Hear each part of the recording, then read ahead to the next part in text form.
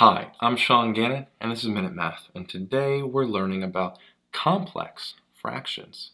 Minute Math, when you need help you use Minute Math. We're given this problem right here, 1 over 2 minus x plus 5 over 4. All of that over x squared over 2 minus 5 over 2. And we have to simplify this expression. But the main thing with adding and subtracting fractions is we have to have a common denominator.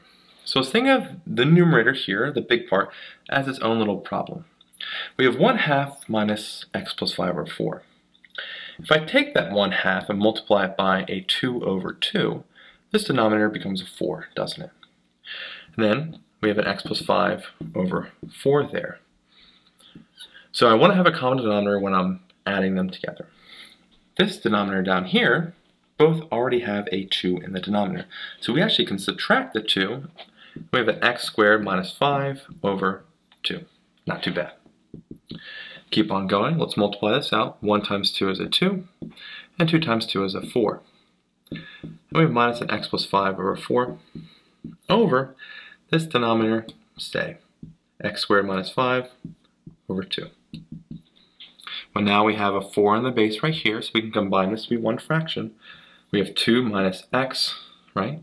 When we minus the x, we distribute this minus sign in both parts, and minus a 5 over 4 over x squared minus 5 over 2. Okay, a lot of work here. Let's keep on going.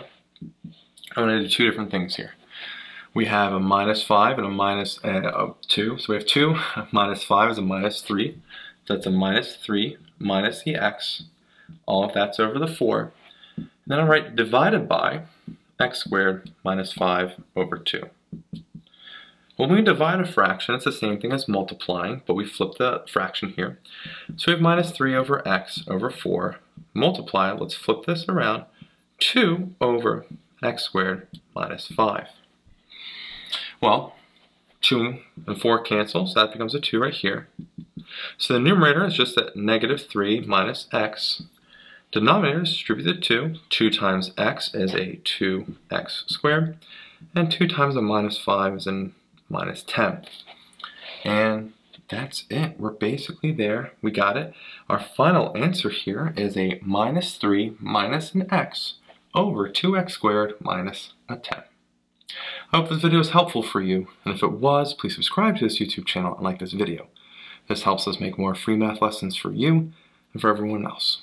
So as always, thanks for watching. Minute Math, when you need help you use Minute Math.